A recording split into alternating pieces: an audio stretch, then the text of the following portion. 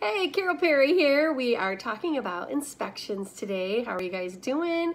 It is August 4th, 2021. So right now it is considered a seller's market. There is less than 6 months of inventory, so that is considered a seller's market. 6-month inventory is a balanced market. You got your offer accepted and now you need to order the inspection right away.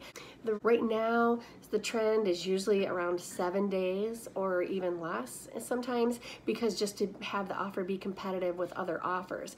But typically in a balanced market, it's between 7 and 15 days. Even if you have a longer inspection period, you want to get it done as quick as possible because the sooner you get it done, the sooner you'll feel comfortable ordering the appraisals. Now, sometimes if you have very short contracts, so maybe it's only, you gotta close in 2 to 3 weeks, you're gonna have to order the appraisal immediately and just bite the bullet and hope that the inspection goes well, because otherwise if you push that out, by the time you get the appraisal, you're gonna go past those dates typically. Other reason for getting it done quickly is also to allow time for repairs, and then another reason would be to just be considerate to the sellers because they're kind of in limbo until their home is taken off the market during the inspection period. The purpose of the inspection is to make sure there aren't any large ticket items, safety issues lurking that weren't apparent when you went through the home for your preview.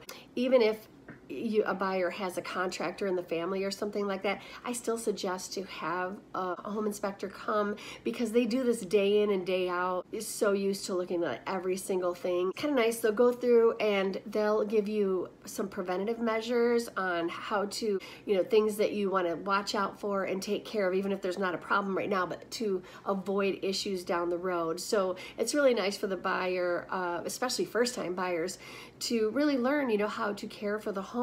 Full and home inspection alone, this is something that the buyer is going to pay for. It's going to be out of pocket. For a full home inspection, it's usually $300 to $500, depending on the size of the home. I've seen large luxury home inspections cost approximately $1,500 because they bring in a team, or else they would never get it done. Pest inspection is also called a termite or a WDO, that stands for wood destroying objects. That is typically between $75 and $120. Please don't quote me because every area is different when it comes to the cost of inspections. Keep that in mind, that you definitely have to have a pest inspection for a VA loan, but I always would recommend them. A radon inspection tests for radon gas. This is something that lurks in the ground, and the recommended cap on that is 4.0. So you're looking for hopefully a reading under 4.0. There is actually a radon map that you can look up. The radon test costs around $100, maybe a little bit more, a little bit less. Depending on where you live, a radon mitigation system would be between $500 and $2,000. Another thing you need to order is, in Florida, you need additional insurance report. These would be your wind mitigation report. That is going to give you some massive credits on your insurance. Those credits are for the roof being attached properly and in good condition. And also impact windows can give you a significant credit, or if it has accordion shutters, they have to be a full set and to get the credit. Or hurricane panels, same thing. And then the garage door, if that's an impact door, and all of your door openings. For the home being a concrete home, I think you get additional credits, but you can verify that with an insurance person. I don't tend to go out of my lane too much to be an expert in other areas, but I do try to learn as much from them as possible so they can kind of foresee potential problems. So during the inspection period, make sure that your buyer does get an insurance quote. Again, they'll need that wind mitigation report in Florida, but not in Michigan. So in Florida, like if a home is older, they're going to want to see the 4-point, and that covers the HVAC system, the plumbing, electrical, and the roof. So make sure that you talk to your insurance agent before getting your inspection so you know whether to order a report as well. The inspector will point out items that are very small, like say a door that doesn't shut properly, or maybe there's a chip in the tile, or just like small things like that. I typically use, as a rule of thumb, I ask for things that are over $500 to be fixed, major type problems. So say if there's a serious plumbing leak, or maybe the roof is compromised and needs a repair. Things like that are major. I will ask for those. Now, if we already saw something like that and we already negotiated the price based on the repairs that needed to be home, I don't want to go in and beat them up again, okay? Because we already did that during negotiation, that we could see that there was a lot of things wrong with the home. But if there are things that you uncovered during the inspection that you didn't anticipate, that's different. So typically, we're the seller, would you want to be beat up on just some minor things? But if there are problems that will affect the financing, so for example FHA financing, you would need GFCI outlets. Those would need to be taken care of. Even though it's not major and a major expense, it's a safety issue and it's also a financing issue, so I would want those to be repaired.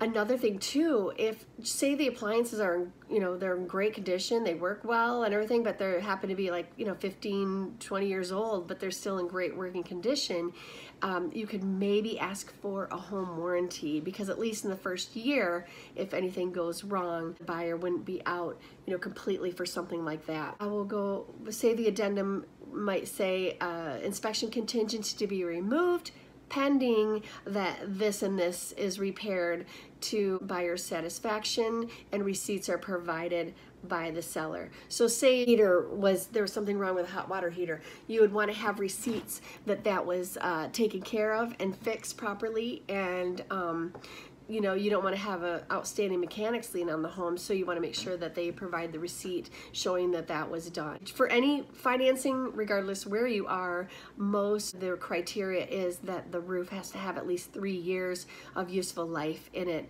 for most financing. Conventional is much easier on this. I don't think that they call that out. I've seen it more in FHA, USDA, or VA loans where that's a problem, but again, for insurance purposes, they may require it. So just kind of keep all of that in mind. It's going to vary state by state. What I do is surround myself with great lenders so that I have some great go-tos to get that information. I'm trying to bring to mind things that you might run into and to be aware of so that you don't get caught up, because what if the insurance is much higher than what the lender had budgeted into to qualify the buyer?